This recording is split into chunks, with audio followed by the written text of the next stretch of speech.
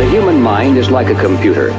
No matter how efficient it may be, its reliability is only as great as the information fed into it. That's a campaign promise. Tell us the truth. Tell us the truth. We mandate that the truth be told. You're hearing it. TNT. Welcome back. Ladies and gentlemen. We're still in hour number 1 of this live broadcast. I'm your host, Patrick Henningsen. We're live and direct for the next 2 hours here on TNT, Today's News Talk.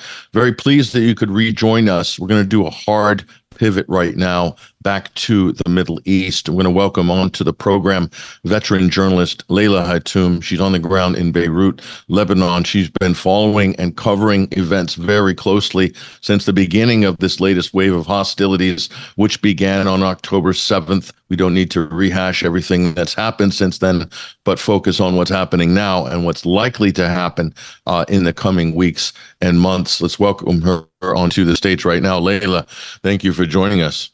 Thank you for having me, and good evening from Beirut. Good evening to you too. It's been a while since we've last spoken on air, Leila. A lot has happened. I think the last conversation we had, you were in Jordan with the airdrop for Gaza campaign. Now, what's transpired over the last week is very disturbing, to say the least. And I really want to start this conversation with what is happening, what is building up in southern Gaza at the Rafah border crossing. If you can give us your assessment of this situation. We're very concerned about this, as everybody is, that this could be just really something that pushes the whole thing right over the edge. But go ahead, Leila. Yeah, it has been a long while, so lots of has happened over the past 2 to 3 weeks, and you do have to understand that any shift in events can change the whole narrative. 3 weeks ago, we were expecting an expansion of war. The Israelis were trying to bombard around Gaza city and in the peripheries. They did not go full throttle against the Gazans in Rafah. Tens and hundreds have been killed almost on a weekly basis. The thing is that had the Israelis wanted to do a full throttle attack, they would have done it directly instead of giving 2 weeks notice. So that made us think, like, what's happening on the side? And then we noticed there were negotiations happening in Cairo, and those negotiations were concluded. There was a time of, if you have noticed, calm kind of reaction from either the Israeli side or the axis of resistance across. And today we had the meetings between the negotiators in Paris. We had the head of Mossad, David Barnea, going to Paris to resume the negotiations. And then you had the negotiators on behalf of Hamas also negotiating on the release of detainees. However, what we understood from those meetings is that there will be no naming of the or names or numbers of the detainees that will be released from the Israeli side in exchange of Hamas's detainees. What they need to agree on at the moment is an action plan for the release of the detainees. And this, as they said, basically, according to sources, it could take days or even up to 2 weeks.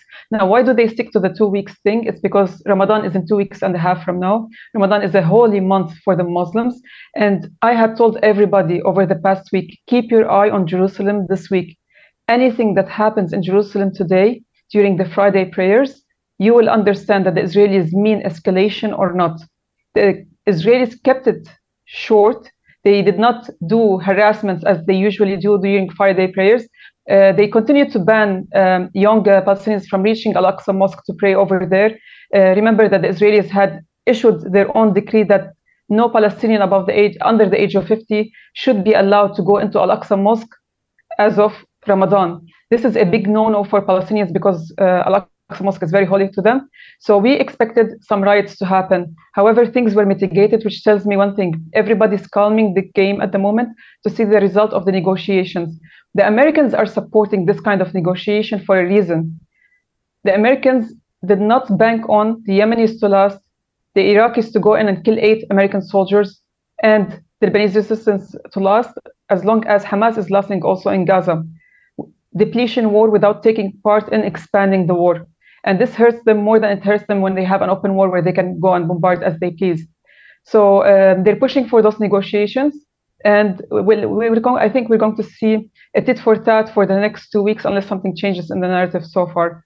So I don't expect an escalation this week, at least this week. We have to wait till next week. Keep an eye on Jerusalem every Friday, because during Friday prayers, it will make it or break it for this kind of negotiations and the change in narrative.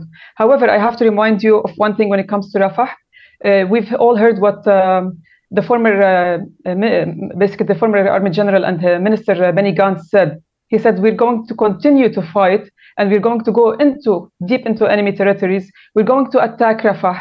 These are void threats that usually army generals do during negotiations time to push the negotiations towards what they want. So it's all void talk until basically we see the result of negotiations. Sure. And also, it just also gives you an indication. There's people that are talking about Benny Gantz as if he's some sort of dovish alternative to Bibi Netanyahu, but he is as hardcore a Zionist as there is in Israel. So I think we can put that talk to rest right now. What's really concerning here, and I want to get your opinion on this as well, Egypt building these sort of structures in this area. I don't know if you've had a look at that. That a lot of people will look at that and say, well, is Egypt doing this as a contingency plan, or is the United States, Egypt, and Israel making some, let's say, behind the scenes negotiations, or is there collusion behind the scenes? In other words, do all of these parties know something that's going to happen that we haven't been told yet? What are your thoughts on this? I highly doubt that all the parties know what's going to happen later on or what's happening at the moment. Each one has a piece of the puzzle. The ones who are waging this war or pushed for that war are the Americans, so they have the most pieces of the puzzle. The Israelis come next, and then basically the Arab world comes last, as usual when it comes to wars over here, which is really sad.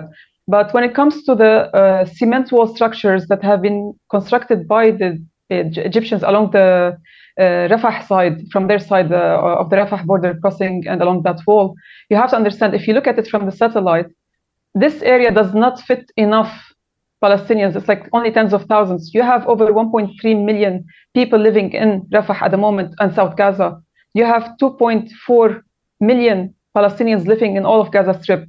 So if the rumors are correct, they would have been building something basically in a different shape and larger scale to accommodate at least half of that size, which is not happening. What the Egyptians are actually doing, they're building a lengthy wall. I think it's fortifying their, what you call first lines of defense.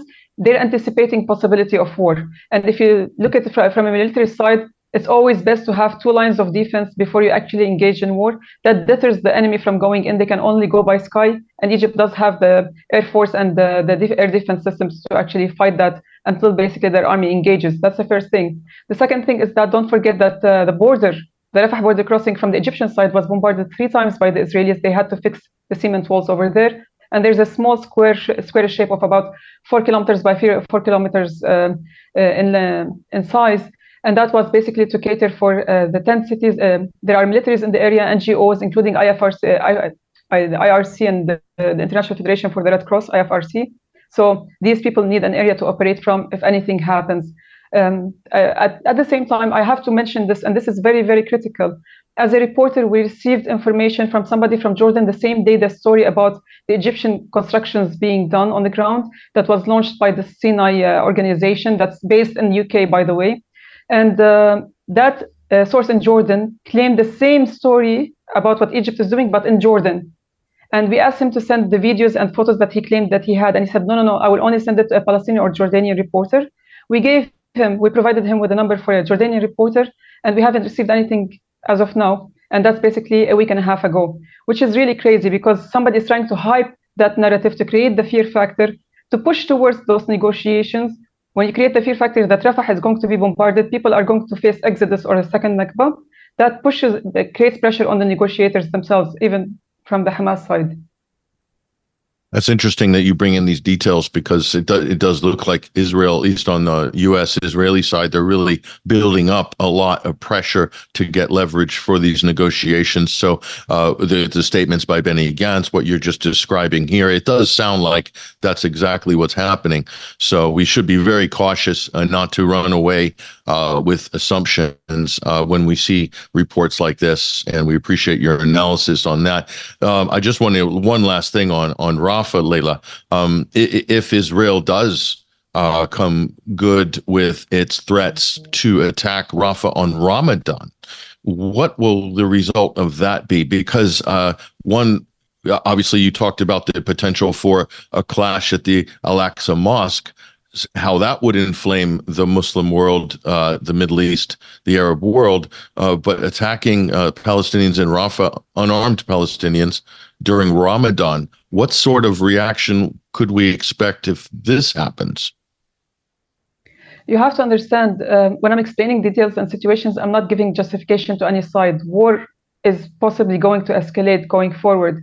I actually believe that there's going to be an escalation unless there's a change in the narrative when it comes to negotiations. Because remember, the axis of resistance, they said from the beginning, the whole thing that we're doing at the moment is to reach a possible solution that the Palestinians will be okay with it.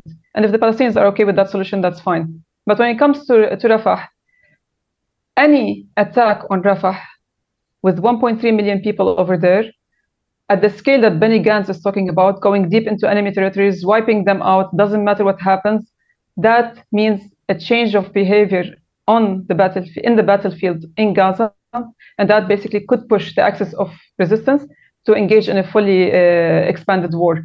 And what happens in Jerusalem, that's a whole different scenario. Any escalation on the ground could lead to a third intifada. Remember, for the past, since 2015, we've been riding on the wave of a third intifada. Things have been building up since 2015 until now. So any escalation in Jerusalem could lead to a third intifada. You cannot contain it anymore, especially that you also have other cities across the occupied West Bank, occupied Palestinian territories. Jenin, major fights are happening on daily basis since October 8th until today. Tul Karem, Ramallah, and other cities as well are fighting, but there's media blackout.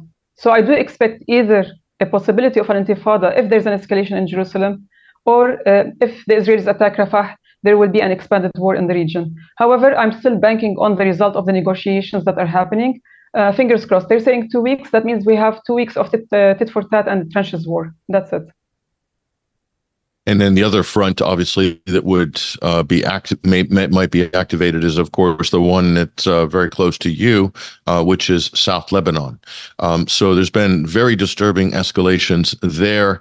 There's a lot of accusations about American involvement in the Israeli military operation as well, and hitting targets and civilians in South Lebanon. What has transpired over the last 2 weeks? If you can give us an update and tell us what you think the sort of situation report is there in South Lebanon right now. It's very much tied to what we're seeing unfolding in Gaza, of course. But go ahead, Leila. No, yes, definitely. You have to understand the southern Lebanese front, which is northern occupied Palestine front. That's the hottest zone at the moment that hasn't fully expanded. There is war happening. The Israelis have lost dozens of soldiers between killed and or injured over the past 2 weeks alone. The Israelis had increased their attacks against Lebanese civilians. The total number of Lebanese civilians that have been killed by the Israelis so far has exceeded 42 until now. And at the same time, Hezbollah has retaliated, and the Secretary General of Hezbollah, Sayyid Hassan Nasrallah, he vowed in one of his most recent speeches that this time it will be blood for blood. The Israelis will be paying for the blood that they spilled by their own blood.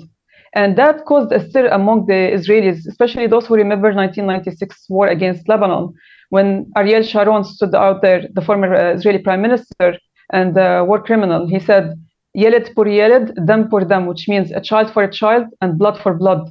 Hezbollah used that same line. The Israelis will pay for the blood that they spilled with their own blood. And they retaliated. And over the past 48 hours, we have a total of 7 Israeli soldiers killed and about 10 injured in total.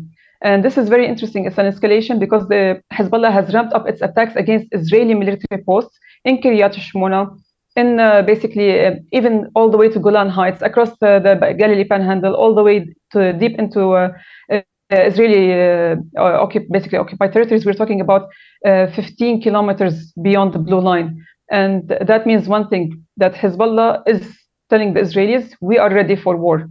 Now, of course, Hezbollah is not going to go into a fully fledged war unless one of the two stipulations that they had set from the beginning. Either Israel changes its behavior towards Lebanon, which means it increases its attacks against Lebanese civilians all the way deep inside Lebanese territories, or the situation in Gaza changes, and we expect if it changes in Rafah, that would be the cause for Hezbollah to expand the northern front, which means a major enemy for Israel at the moment, which has strategic weapons. We're talking about long-range missiles that can go beyond 500 kilometers. We're talking about possibility of having air defense system. They have attack drones. They have literally just recently, yesterday, confused the third Iron Dome on the northern front, which is now out of service. So you now have Hezbollah deterring 3 Iron Domes. Each one costs about $100 million. So that's $300 million of losses for the Israelis. Those people are capable, and the Israelis know that, and they're afraid of it, but somebody is pushing them into that war, and that's the Americans who are supporting Benny Gantz, who has aspirations to become the next prime minister.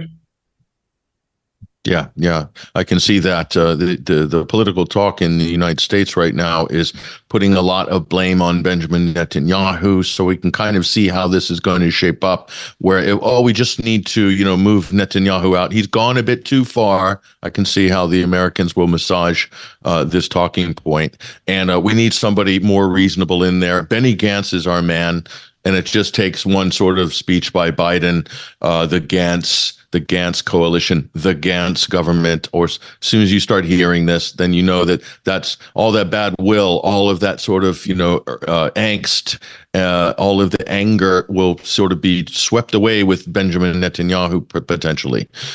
So I absolutely agree with you on that. That's a nice little short-term political solution for the U.S. and Israel to carry on with their business, because none of this, as you said, is really going to deter the long-term plan. So what is the long-term plan for Israel? Because, pushing Palestinians into Egypt, this is absolutely in the interests of the current ruling clique in Tel Aviv. And I think more broadly, most Israelis will probably be happy to see Palestinians pushed into Egypt, because then it's not their problem anymore. How realistic is this scenario? I hate to paint a dark picture of the future, but we have to be realistic that there are people in power that are right now mapping out this very scenario and how to manage it, how to manage the fallout, etc. Leila, your thoughts on this Israeli expansion, however you want to call it, solving their, quote, Palestinian problem, which they talk about now quite openly, but go ahead. It's kind of unrealistic for the Israelis themselves, and they know that. What I believe is going to happen, and I'm going to quote our dear friend Phoenix on this matter. He always says that the Palestinians outside of Gaza in Sinai will cause a problem to the Israelis. They will always cause a force of retaliation against the Israelis, and that will always be a thorn in their side that they cannot control because they are not in confined territories. However, if you keep the Palestinians in Gaza in a certain area that's confined and under siege, they can control them and shoot them like fish in a barrel. So realistically, the sane Israeli insane generals, they do prefer to constrict them to a small area, basically perhaps the south, clear all the north and central Gaza. This is what they think about. But it's really hard to do on the ground, because if you have heard what Benny Gantz and other generals had said, that they're going to go back into North Gaza because Hamas has 5,000 warriors who came back over there, etc., which is not true, because they never left Gaza in the first place. They're not sitting at the fence. They're still going and sniping and bombarding Gazans in North Gaza. There are about 600,000 plus Palestinians who are stuck in North Gaza, who are now facing starvation. We know of 22 who have died of starvation over the past 2 weeks, including 7 children. And now basically there are 11 children in total.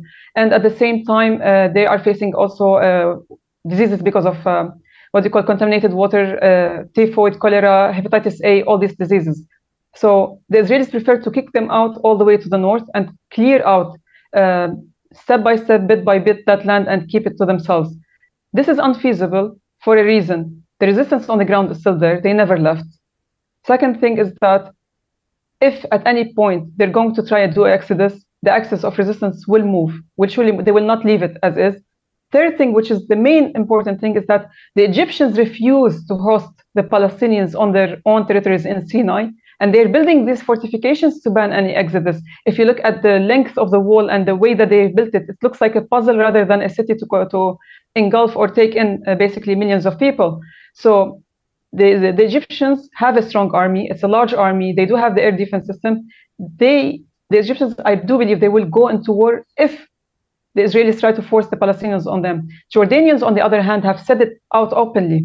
If you try to push the Palestinians towards Jordan from the West Bank at one point or another, that means war with Jordan as well.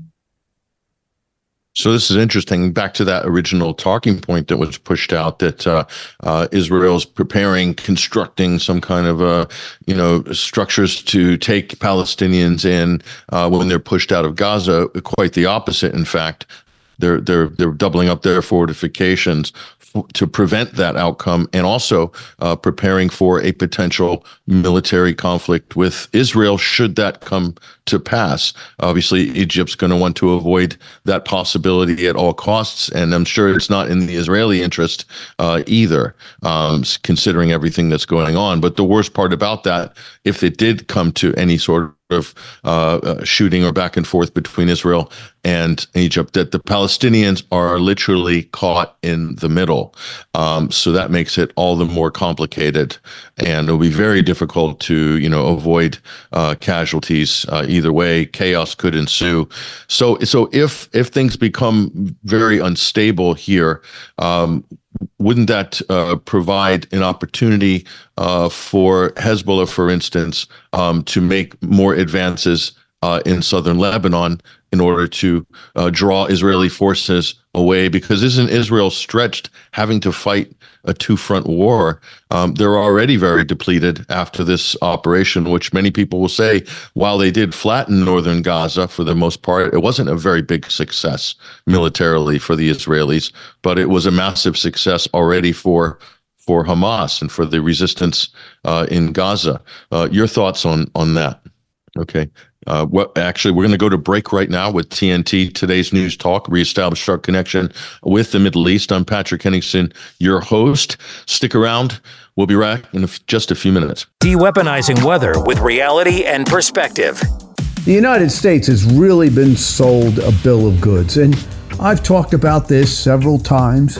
I've talked about the people that are running this country are literally bullying the United States. And it's hard to believe that the American people actually let them get away with it, except that if you watch, let's say, Jesse Waters' Prime Time sometimes, and you see the man on the street interviews, you realize these people, and they're all voting, know nothing about what's going on, or maybe even less than nothing if that's possible. Now, it's fascinating. We talked about the coal plant issue a couple of days ago. How have carbon emissions changed since 2000? China is up 208%. India is up 158%. Other countries are up 53%. The US is down 10%. Europe is down 16%. Now, here is the question. How is the United States letting these other countries get away with it? And it's kind of simple to understand that the complacency and comfort of the capitalist system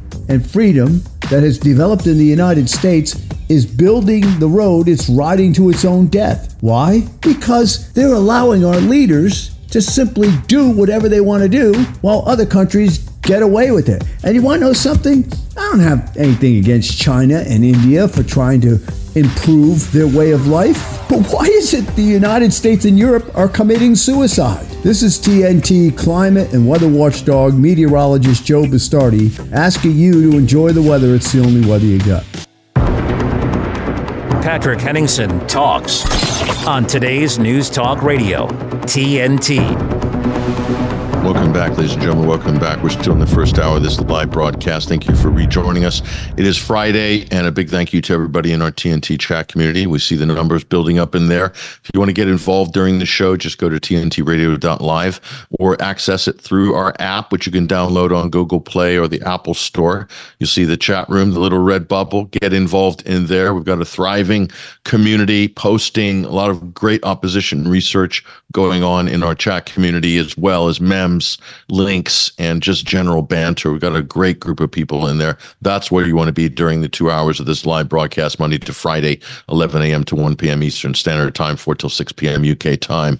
Now back to the Middle East. I want to welcome back our guest, veteran journalist on the ground in Beirut, Lebanon. Leila Hatoum is joining us right now. And Leila, before the break, I just wanted to get your final thoughts on this. I know you want to open up the conversation to talk about what's happened in Yemen recently, and that's going to bring us into a broader conversation on the axis of resistance as a whole. But as far as southern Lebanon goes, you mentioned that these Patriot missile batteries that Israel, or Iron Dome, they're glorified Patriot missile arrays, they're basically protecting a lot of the sensitive military installations that Israel holds and guards so dear. It's not a big territorial area, so it's not like you can hide in the mountains like in other countries.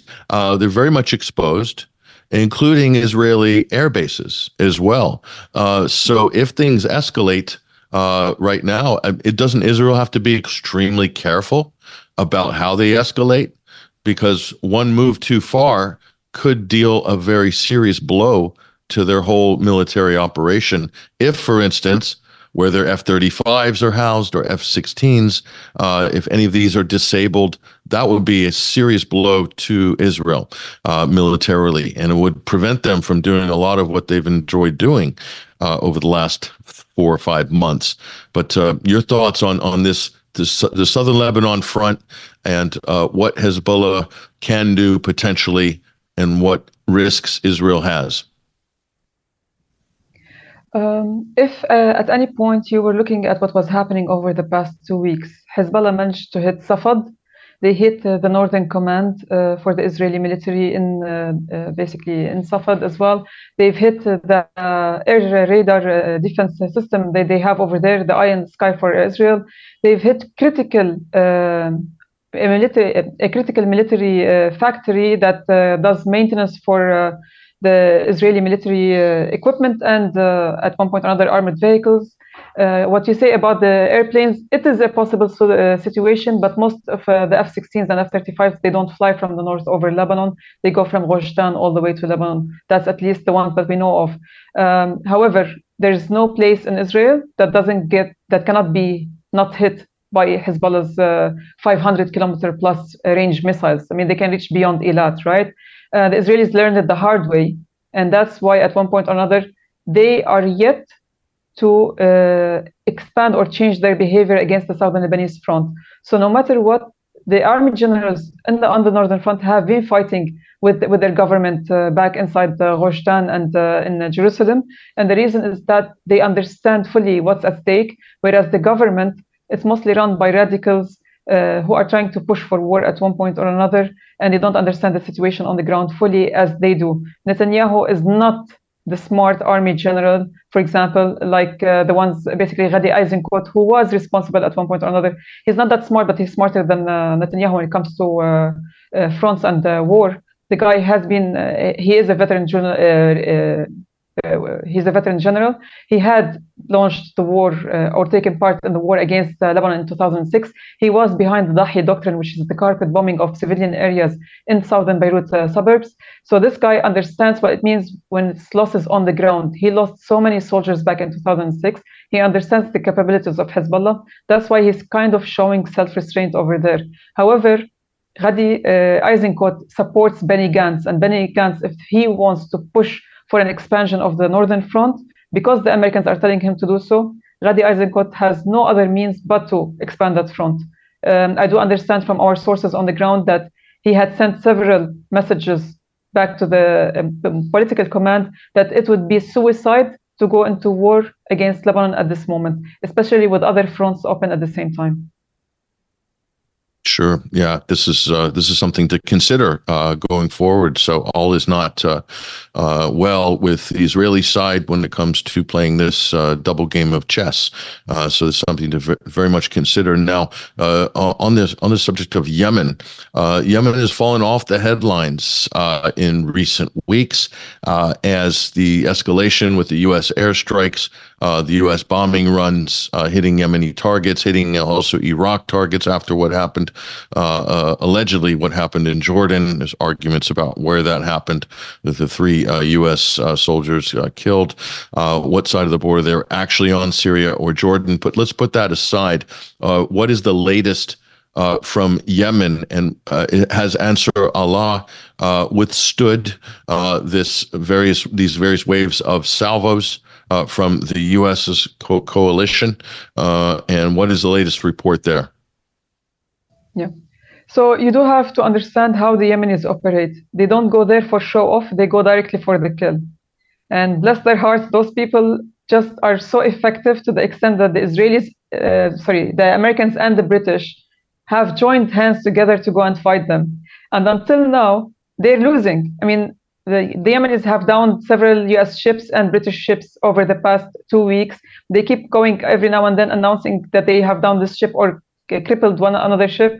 The Americans, with all their bombardment and their military advancement when it comes to the sky, air forces, they couldn't do anything to stop Ansar Allah Houthis from firing those missiles or launching these drone attacks against the American and British ships that are trying to cross from Bab al-Mandab or Aden, the Gulf of Aden, or basically the Arabian Sea, all the way to the Red Sea. Now, you have to understand one thing. The Yemenis have done this since the beginning of the war until now without shedding a drop of blood. So they have crippled Israeli maritime trade throughout the past 4 months and a half, 5 months, without shedding a drop of blood. And the reason why they're doing that is to support a ceasefire in Gaza and allow for humanitarian aid to go into Gaza, which actually complies with what the international law says and what the ICJ has ruled as well, the International Court of Justice. So at any point, or the decision, it's not a ruling until now, the Yemenis have been bombarded by the Americans and the British. They recently, today, 2 hours back, were subject to a vicious attack by the Americans and the British Air Force at one point, and still they haven't been deterred. Now, how they operate, they only come out and announce what they have to say, and then just go back into doing what they do normally. The reason why we don't see them in the headlines, they have fallen off the headlines, is because the mainstream media is playing media blackout, because guess who owns the mainstream media? The Americans, the British, and the pro-Israeli entities. So at any point, they don't want to show that they're losing in Yemen against a lesser armed group at one point. So that's why you don't see them in the media. We also got a recent couple of days ago, U.S. drone downed off the coast of Yemen, and yes, the MQ-9. The MQ-9. They used a $5,000 to $10,000. Actually, it's a $5,000 worth missile to down something that's worth $30 million. So go figure. Technological advancement does not mean superiority in warfare. No, that is definitely going to raise eyebrows. It should anyway on the U.S. side. And the Pentagon is now being challenged quite seriously on the idea that all of these U.S. strikes have somehow deterred the Ansar Allah, or the Houthis, as they call them in America, the Houthi attacks and defending the shipping lanes in their territorial waters. So that's becoming a conversation now. Granted, Leila, there's a lot of politics in the United States. They're really pressuring the Biden administration during the election year to kind of put the blame on them. Deservedly so. Obviously, they're in charge. But what's interesting, Leila, is that this argument, this debate is actually happening now, because what will hopefully happen here is a reassessment of the policy itself. So that's what we're hoping. The fact that they're having this debate might lead to a change in policy.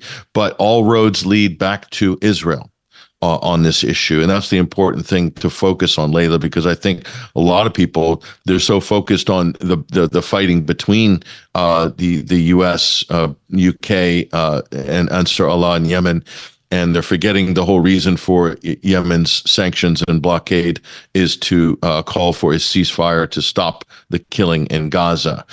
So yes, this could all be solved with one phone call, but it hasn't. And that's the unfortunate thing. So do you see, in terms of this situation in the Bab el-Mandeb Straits, in the Red Sea, how do you see this progressing? A lot of people will look at the U.S. naval posture and say that actually they really don't have the layers of support necessary for a sustained naval presence in this type of a situation. Other people will say, no, they have Djibouti, they have the Fifth Fleet in Bahrain. There's plenty of support there. But is that really true? Because this is a different type of an operation that the United States has never really had to perform in a very difficult area. What do you see for the future of this standoff right now in the Red Sea and with Yemen? You had a full coalition of 4 countries aided by the Americans since 2015 until recently, fighting against Ansar Allah Houthis in Yemen. And with all their technological advancement, Air Force, the money that was poured in, the Navy, and everything else that was brought in against the Ansar Allah Houthis, and yet they couldn't deter them. Every 5 minutes, we hear the Americans coming out and say, like, oh, we're going to hit them, we will deter them. And every single time the Americans hit the Yemenis retaliate by downing a $30 million MQ-9 or downing a ship or crippling a British ship. So basically, you cannot deter people who live in their own land and know their land and their waters very well, and they have nothing to lose. The most dangerous people are those who basically have nothing to lose. There's something else that actually supports them, and this is what Sayyid Malik Houthi said recently, I think it was yesterday or today. He said, we do believe in God and we have faith that God is supporting us. So when you have a really strong faith and you have nothing to lose, that gives you more power to actually go and defend what you're doing, and you believe in what you're doing.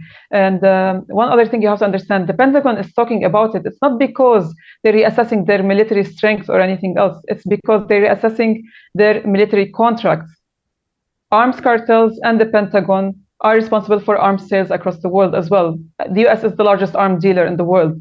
And at any point, if you can down an MQ-9, $30 million worth MQ-9 with a $5,000 missile, most of those who want to buy a defense system will buy the $5,000 missile rather than the Iron Dome or anything else. So it all filters down to money. And you have to understand, numbers are something that's, they have kind of, I have a soft spot for them because I was a macroeconomist.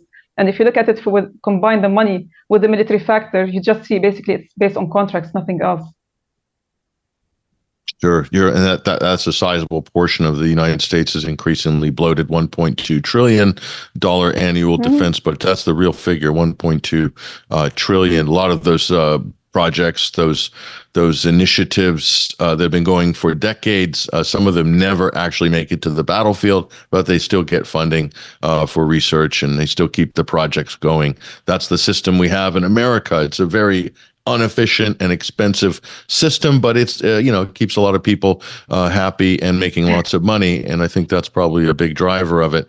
But just on the issue of Yemen, so they've really from a global position, a lot of people are looking at Ansar Allah in Yemen and saying, well, yep, they're very capable. And so, in terms of the conversation about the axis of resistance as a result of the last, 5 months is arguably much stronger, arguably much more formidable, arguably much more highly regarded globally. I'm not talking about in the Middle East. I'm talking about what the Chinese are thinking, what some of these other countries are thinking when they're looking at this. Brazil, are they thinking to themselves, Leila, well, it looks like there's actors in the Middle East that can take care of business themselves, and they're not requiring external assistance to do that, to manage their own affairs.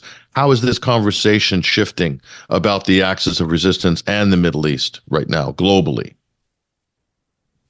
Well, I do speak to Russian and Chinese sources most of the time, and you have to understand what they have kept saying since the beginning, that because the axis of resistance for the first time is unified, and there's a central communications happening between them, a division between what part each side has to play and when.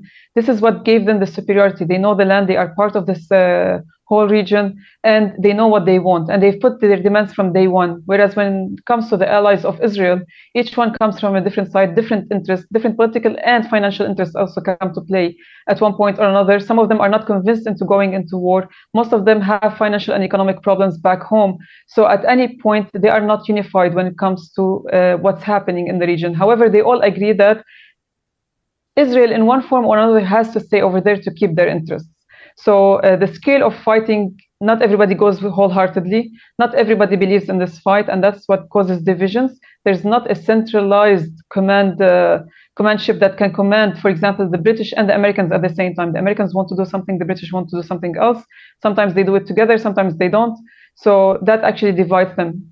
Basically, this is how they're losing, and this is how the Chinese and the Russians are looking at it. But you also have to understand, the Chinese are not there to support the Axis resistance or anybody else. They do what they have been doing for the longest time. They care for economic expansion. That's why they have a company that's running the port of Haifa, which is owned by the Indians, by the way. And at the same time, they always send their own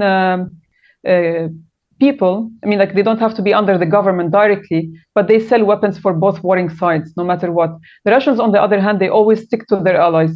They've never shifted from sticking to their allies. And they are looking at what's happening over here with admiration. I mean, one of the Russian diplomats I spoke with said it's very admirable that they managed to stand their ground for the longest time, especially people in Gaza. Nobody expected them to last this long, Hamas and the PIJ. No, that's definitely, I think, going to be his exact word. I'm sorry to cut you off. Yeah, go ahead. The exact word was, they showed the Americans as clowns. Yeah, and also it's the Israeli supporters. They're public.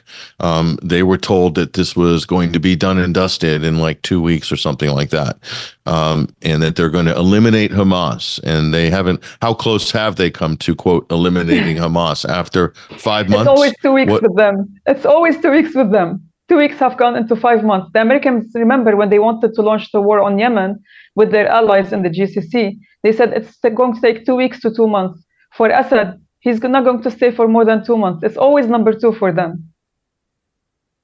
Yeah. So when you see 2 weeks, then you got to get ready to readjust your calendar pretty quickly. So this is very interesting. All these developments are pointing to a very interesting couple of months coming. Obviously, we would like to see a cessation of hostilities for the people in Gaza, for the Palestinians first and foremost. But we also have to also hedge our analysis to look at what could happen should that not be the case. So I think it's very important to look at both tracks. I'm not a black pill or a white pill guy. I'm sort of right in the middle, Leila. So I'm looking at all outcomes, hoping for the best. Obviously, this is one of the worst humanitarian disasters that we've had to witness and bear witness to, the world has bear witness to in the last 4 to 5 months. So yeah, we really appreciate you joining us on TNT and your analysis on these very, very important issues. Leila Hatoum, veteran journalist based in Beirut, Lebanon. Thank you for coming on the program this week, Leila. Thank you, Patrick. There she goes, ladies and gentlemen. Well, top of the hour news headlines are coming up. We've got a lot more on the other side. We've got Basil Valentine. We've got Matthew Russell Lee, Inner City Press, the Julian Assange case in the federal court in the U.S. That will have direct bearing on the extradition case in London. We'll find out all about that and more, all coming up in the next hour. Stick around. We'll see you in a few.